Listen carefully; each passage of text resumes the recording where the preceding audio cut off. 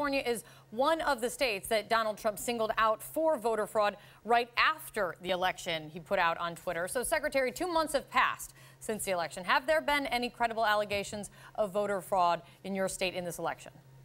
Good morning, Kate, and thank you for bringing up that question, because it was around Thanksgiving weekend where President Trump first started not just alleging millions of cases of voter fraud across the country, but naming specific states, California among them.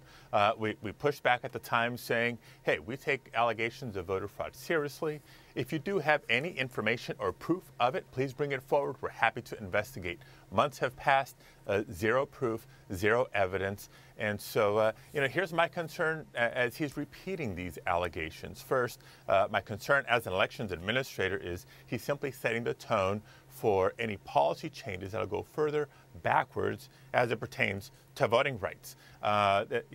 We already have needless barriers to voter registration, needless barriers to the ballot box for eligible voters, not just in California, but around the country. We see what's happening in Texas, North Carolina, Ohio, etc. In California, we're trying to show a different way, but calling for a massive investigation when there's no basis for it is dangerous. It's not productive. It's a distraction, as you've said, and my fear is that it sets up the changes in law as it pertains to access to the ballot for Americans. So, Mr. Secretary, you called the investigation dangerous. Will you cooperate with the federal investigation?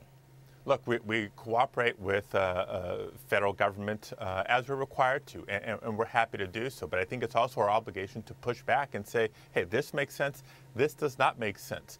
Just as alleging voter fraud on a rampant scale without proof or without any evidence is harmful to democracy, so is an investigation that's not based on anything other than somebody's ego. And to put a fine point on it, Mr. Secretary, when you say there's zero proof, there is zero proof that have there been any allegations of voter fraud in California that your agency is looking at right now?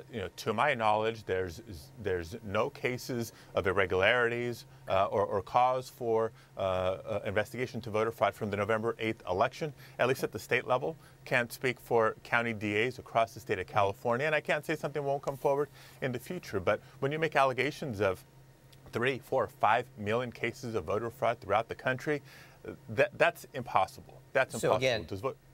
So again, you've called it dangerous, and I think you're questioning the motives, I think, of President Trump on launching what he calls this major investigation. Do you anticipate that this will be a fair investigation? Well, if the first couple of days of the Trump administration, how they play fast and loose with the truth and facts, I have cause for concern. Look, not just myself in California, but my colleagues throughout the country, we pride ourselves on free and fair elections, an elections process that is absolutely transparent and true to our small d democracy. And when you start questioning it, when you start creating doubts, that's taking a jackhammer to the bedrock of our democracy. What does that's a strong statement, saying a jackhammer to the bedrock of our democracy. He's called for a major investigation, a serious investigation. What on the state level? Because this is going to come down. Even if it's a federal investigation, it's going to be coming into your state. What would a major investigation into voter fraud look like on the ground for you guys? In my opinion, a major investigation should start with the White House, including the president himself, reading the reports that's already out there. There is stuff from Loyola University, from the Pew Center for the States, from the Brennan Center for Justice at NYU.